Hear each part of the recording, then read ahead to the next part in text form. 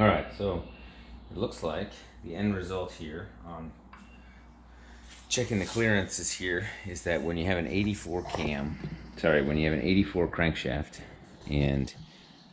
this cam, what happens is as you're coming around here,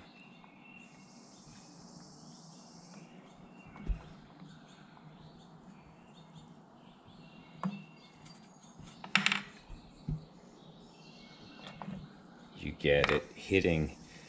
right. It seems to be clearance pretty much everywhere except for right when you're coming around the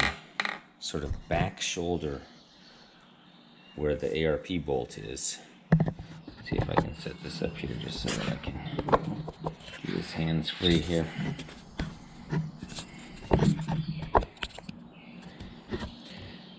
So what happens is, if I get this cam fully seated in here, see it hits right there, and this one is, there we go. So cam is fully seated in there, but when I come around right here,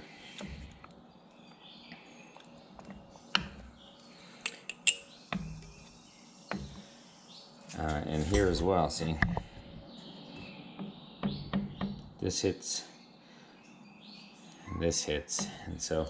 it looks like on these rods it's this area right here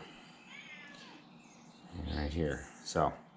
I am going to figure out if clearancing the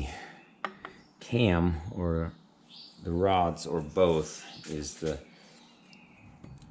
preferred method here, and then I will get out the Dremel